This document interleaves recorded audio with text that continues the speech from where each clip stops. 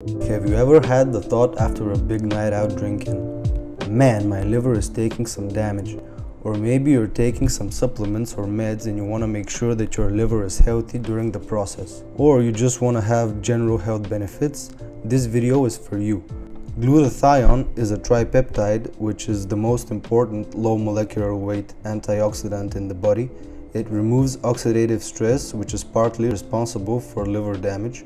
However, bioavailability is poor when taken orally, and that's solved by either IV administration or taking precursors such as N-Acetyl Cysteine.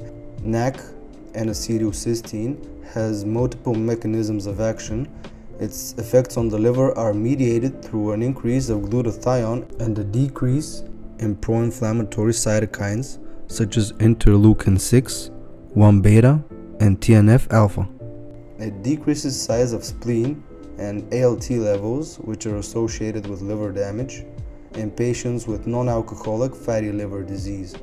NAC is utilized successfully in other cases as well. Besides its usefulness in clinical cases, it can be used prophylactically to keep glutathione levels up to par and prevent possible damage. Personally, I have used NAC alongside proven hepatotoxic substances, and when I had blood work done, my liver markers such as transaminase and cholestatic enzymes were in check. This, combined with the scientific conclusions, makes NAC an important supplement for general health and longevity, apart from its clinical benefits. I'll be listing several other liver protective compounds in upcoming videos, so subscribe and stay tuned to find out. Alright guys, thank you for watching. Don't forget to like, comment, subscribe, and see you in the next video. Peace.